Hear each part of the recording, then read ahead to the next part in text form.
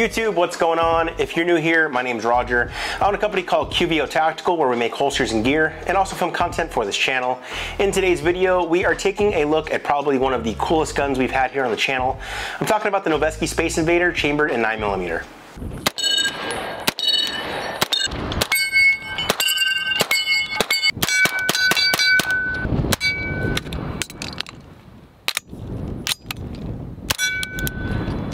As always, I like to tell you all how I go about getting these guns in for review. You guys might remember my buddy Matty, who I always used to tag at hockey games on Instagram back when we could go to all the games. He reached out a couple of months back in regards to picking up a high-end 9mm PCC subgun. So just joking around, I told him that if you really want to get something Gucci gang, check out the Noveske Space Invader. Well, fast forward a couple months and Matty sends me a picture of his new Noveske Space Invader and says, come by and use it in one of your videos if you'd like. So of course I jumped on the opportunity and here we are. Now, other than the specs and range footage, I want to make sure that I address a couple of questions in this review. The first being, is this gun worth the $2,550 price point? The second being, what purpose would this gun serve if you owned it? And the third, does this gun live up to all the hype surrounding it?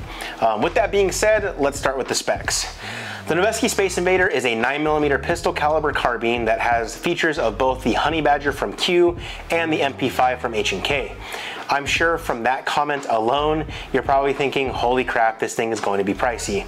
So I'm going to tell you right now, yes, this thing is expensive.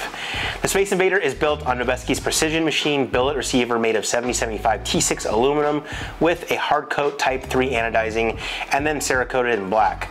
The upper receiver is also made from 7075 T6 aluminum and has an anti-rotation interface with their 6¼ inch NHR M-LOK handguard. You'll notice the proprietary notches in the receiver set to accept the QPDW style brace. I've heard some rumors of SB Tactical possibly putting out a version of this brace that doesn't require this particular receiver set. However, that has not been confirmed, so don't quote me on that one. Me personally though, I am hoping this is true, as the Q brace is definitely the way you'd want to go when building your own 9mm AR9 or a PCC subgun loadout.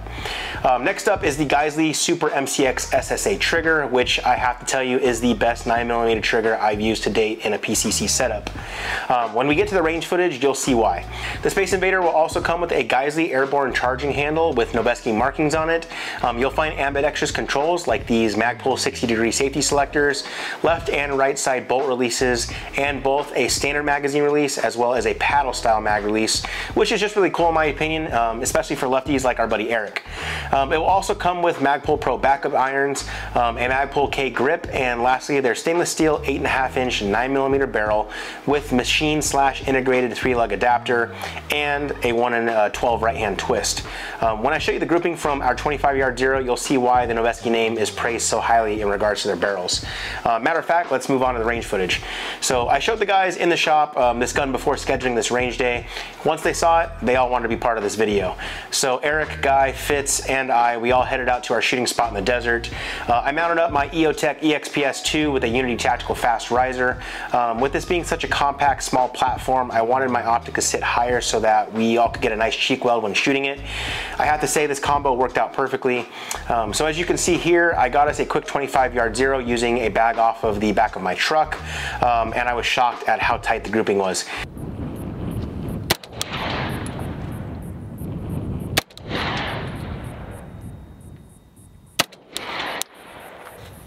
We were using 147 grain 9mm since we'll be shooting it suppressed. And yeah, this photo speaks for itself. As you can see, each grouping, as we made adjustments, had all rounds touching every time. This is definitely one of the most accurate guns I've shot. I started the guys off with a fun steel challenge style stage using 6-inch plates with a staked into the ground and a double helix Magstar from Red Stitch Targets. Our new guy Fitz, he's not really familiar with shooting AR platforms, so I wanted to make sure we set up a fun style range day for all different skill levels. We all took turns running this drill for time. Needless to say, it was a lot of fun and the Space Invader performed very well. Stand by.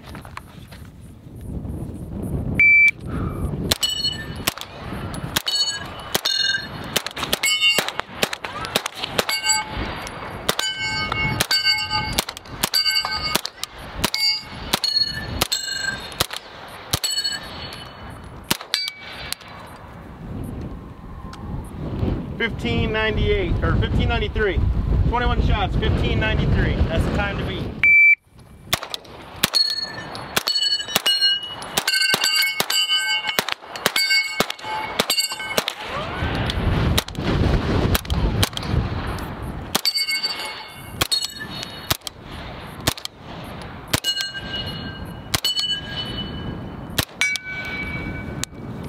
Time is 19.17.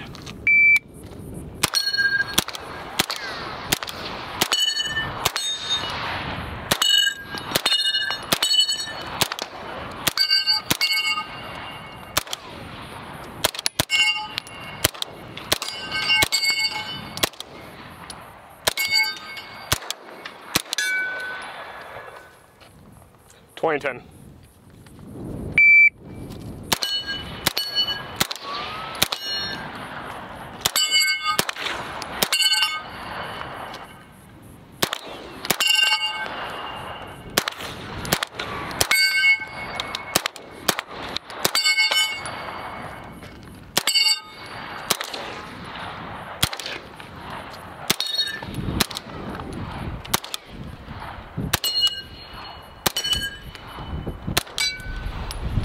Time. 28.81. Speak up. 28.81. From there, we ran some build drills for time because who doesn't like dropping 6 rounds on a mini A-zone steel target as fast as they can?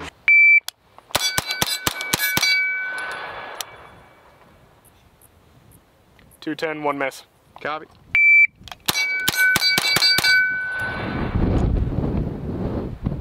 $2.04.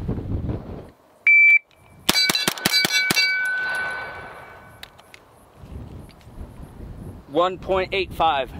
1 miss. Woo! That was clean. 1.17, first shot, 0.44.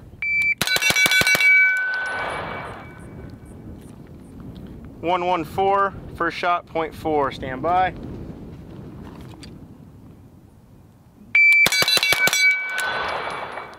Five rounds, 9.3 with a miss. Stand by.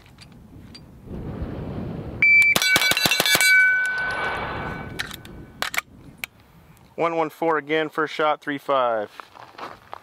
And lastly, we did some shooting on the move, which was very easy using this optic riser combo.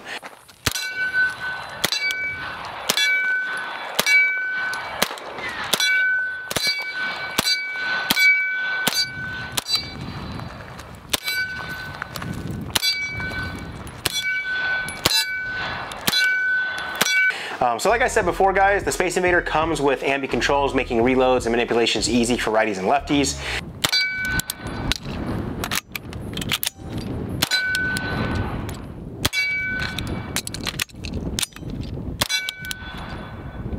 I also mentioned the integrated tri-lug adapter on the barrel. This is something I'm a huge fan of as I like to run my rugged Obsidian 9 suppressor. For this video though, I ran it in the K configuration or the short configuration and it worked out great.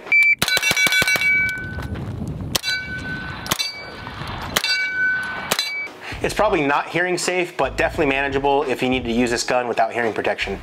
I'm happy to report that the range day was a success, and the Noveske Space Invader lived up to its name. So now let's go back to those 3 questions from before. Is it worth the $2,550 price tag? Well, this is one of the most accurate guns I've shot. I spent a lot of money on other style 9mm PCC builds trying to get something like this. However, I wasn't successful. I've gotten close with a couple of builds, but I haven't been able to get the same accuracy and the aesthetic out of my similar builds. I'm typically a do-it-yourselfer kind of guy, but in this case, if you want something like the Noveske Space Invader, I'm going to tell you just to pony up the 2.5 racks and buy one instead. Next question, what purpose would this gun serve? Well, for me, it would definitely be a trunk gun or a backpack or a truck gun. I would definitely like to have this with me since it's compact. It also being a quasi-AR platform, I'm familiar with the controls, and 9mm is readily easy to find, so definitely a plus there as well. I remember back in my LE days seeing some departments in the country, they let their motor guys, the guys on motorcycles, they let them rock MP5s in their saddlebags. This being similar in size to an MP5, I definitely think this would be good for motor units to have with them for duty as well. Now lastly, does this gun live up to the hype surrounding it? Well, let's see. From what we gathered from our review, for me it's one of the most accurate guns I've shot. It looks freaking awesome. It was easy to use from a new shooter to an experienced one, and it's backed by the Noveske name. So I'd say yes, it does live up to the hype. If you don't agree, I would tell you to get your hands on one and shoot it for sure, and also look at the fact that you can't find them in stock anywhere. So that does tell you that they're selling like hotcakes. Now some things I do want to mention. We ran a little over 1,000 rounds through this gun during the range trip. I'm happy to say that the only malfunctions we experienced were when using the Noveske branded metal form magazine.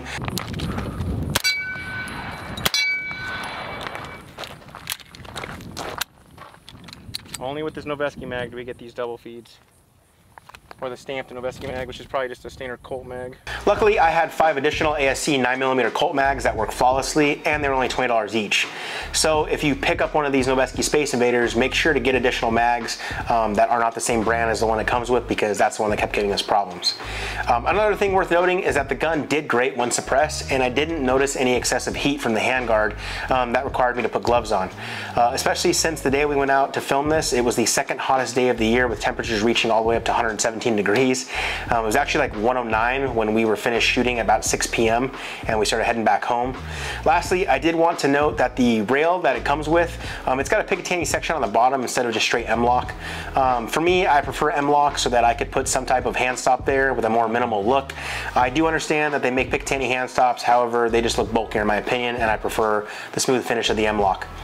Well guys, that's going to do it for our review of the Noveske Space Invader 9mm. I hope you guys all enjoyed the video. If you did, please give us a thumbs up down below. I definitely think that I'll need to pick one of these up for myself in the near future, or talk to my buddy Matty into letting me buy this off of him. Big shout out to Guy, Fitz, and Eric for coming out to the desert with me to film this in the Vegas heat. We definitely could not have gotten this video done without you guys, so I appreciate it. Guys, if you're new to the channel, please consider subscribing as we post new videos every week. If you want to support our content, please check out our Patreon link down below. Patreon members get first access to new content, new gear, special discounts, and giveaways. They're a big reason why we can continue to create the content that we do for everybody. So thanks again for watching, guys, and as always, I will see you in the next video.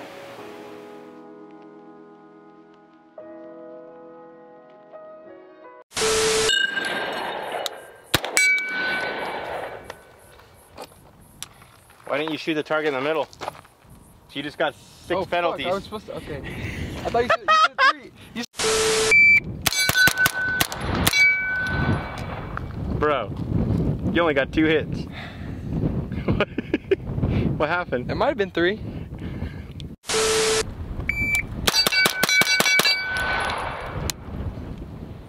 How many did you shoot, Eric?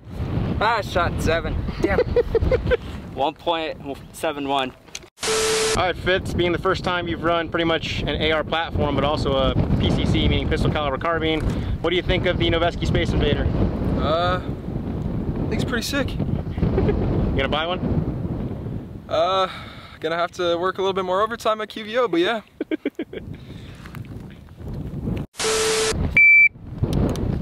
Did it again. You gotta hit the safety, bro. I do. What happened? Forgot the safety. What happened, bro? What happened? 28, as in almost 30 seconds? Yep. What do you think of the gun, though? Sick. Well, definitely can't use that on YouTube now. Frickin' sick.